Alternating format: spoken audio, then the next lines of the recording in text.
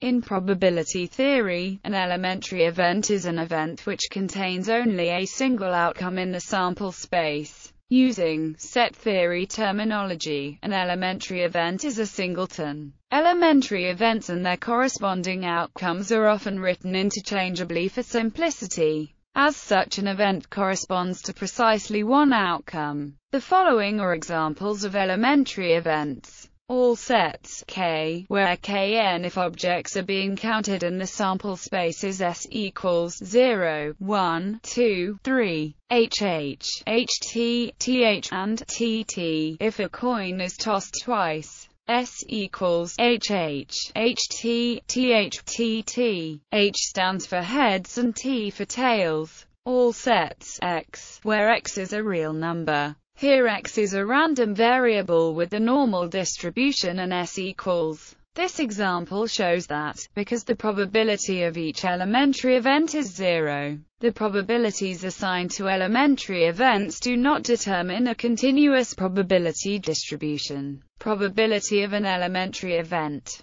Elementary events may occur with probabilities that are between 0 and 1. In a discrete probability distribution whose sample space is finite, each elementary event is assigned a particular probability. In contrast, in a continuous distribution, individual elementary events must all have a probability of 0 because there are infinitely many of them. Then non-zero probabilities can only be assigned to non-elementary events. Some mixed distributions contain both stretches of continuous elementary events and some discrete elementary events. The discrete elementary events in such distributions can be called atoms or atomic events and can have non-zero probabilities. Under the measure-theoretic definition of a probability space, the probability of an elementary event need not even be defined. In particular, the set of events on which probability is defined may be some sigma algebra on S and not necessarily the full power set.